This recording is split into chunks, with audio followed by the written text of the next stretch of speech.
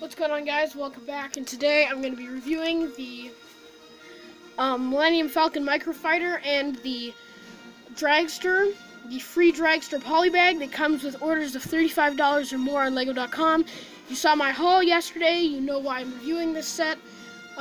This set was a complete surprise to me, the Millennium Falcon microfighter, so let's get into the minifigure of that set, which was indeed Chewbacca himself.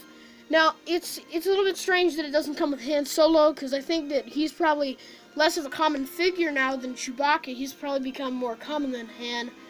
But Chewie looks pretty good here. He does, as you can see, have leg printing on him. So he has the little fur leg printing there. Very nice paint applications. He has this kind of crossbow piece, as well as his... Sorry about the camera there. But you can see he has kind of a little bit of teeth there, and his eyes as well. Mine has a little bit of smudging on the eyes, which is a little bit disappointing, but he looks okay overall. Nice bandolier there. There's the back print. So overall, a very nice minifigure. And here's just a quick look at him with better lighting, if that helps. I don't think that really helps, but there's Chewie. I think that actually makes it worse for the figure viewing, so I'm just going to turn that off. But there's Chewbacca. Moving on to the set itself, we have the Millennium Falcon microfighter here. So I really like the build. It was really cool. I really like micro builds and how they use creatively different pieces. Like this is a droid, astromech droid head here for the window, which I like that piece usage. There's a little slope here for the window, and you can just kind of sit Chewie on like that kind of window side of the Falcon. So that's a nice little bit there. You have these kind of lights at the front. This little piece here kind of can swivel up and down there. You have stud shooters on the top, so we'll just shoot this guy here. So you know how stud shooters work. I'm never gonna find those again. But it's supposed to be the Force Awakens Millennium Falcon, I heard, because it has like the red coloring on it. So I don't really care. I was just happy to finally get the Falcon because I really wanted the one back in the day and missed out on it. Because I heard it was the Millennium Falcon from the Force Awakens because it has this square radar dish and the red coloring. At the back, you can see there are the blue boosters, which is a very nice attention to detail. I'm glad they added in the blue boosters on the back there. There's the side, there's this front, and they do build it differently on both sides because obviously the sides are different. So you can have but yeah, it's a very awesome set, and I really recommend it. It's a very nice build as well. Like I really love micro builds and how creatively they use the bricks and the shaping. Like you can kind of see the skeleton there and the slider plate, so it slides easily on flat surfaces. I really like it, and I think it's great. Chewie's good too, but for some reason mine has a little bit of paint smudging. There you can see the seat.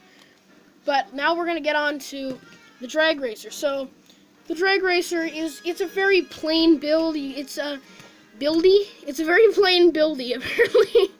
But you can see this little spoiler at the back that not a spoiler for the movie. This doesn't have a movie, but it's not a spoiler for The Last Jedi. Spoiler! No, I'm sorry. But you can see these kind of droid arms in gray kind of making this kind of spoiler thing go out. And you can make it look weird like that. It's like, I'm going to shovel snow, but you can bring that up like that. You have this kind of engine on the back there. Lots of kind of engine detail there. You have larger wheels in the back, small wheels in the front, and a nice red and black color scheme. I like the front. It's nice and flat. An entirely black steering wheel, which isn't too common. And we're going to take a look at that minifigure. Now, this minifigure is nothing really special. Like, he's a pretty common face print. Like, a lot of the old LEGO City sets had this kind of smiling face expression. But it's still a nice, happy face to get. And he has this, like, red helmet, which is also relatively useful. I actually think I might use that for my Spider-Man Homecoming minifigure, or the homemade suit minifigure. The legs are plain white, gray hands. Oh, he does have back printing. So the only really great thing about him is his torso print, which is a very nice...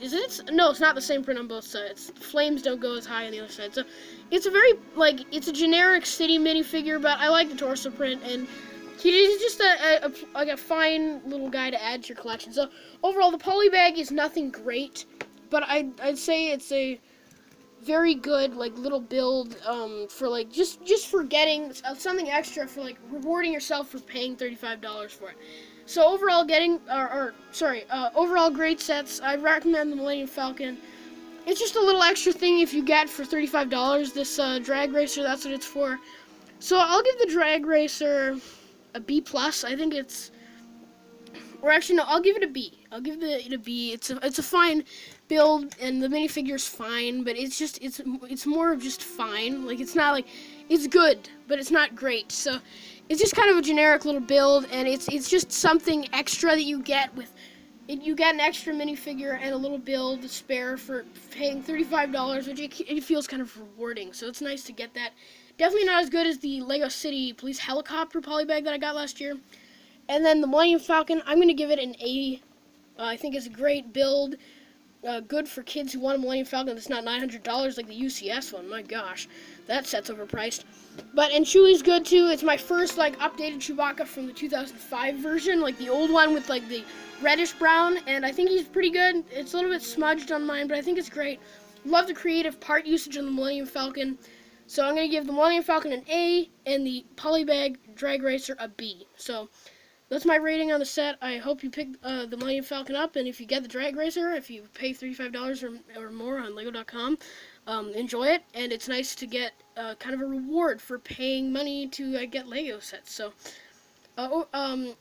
that's it for my review here. I'll be expecting a review for the General Grievous Combat Speeder soon. I hope you enjoyed this video. Have a great day. Take care. Bye.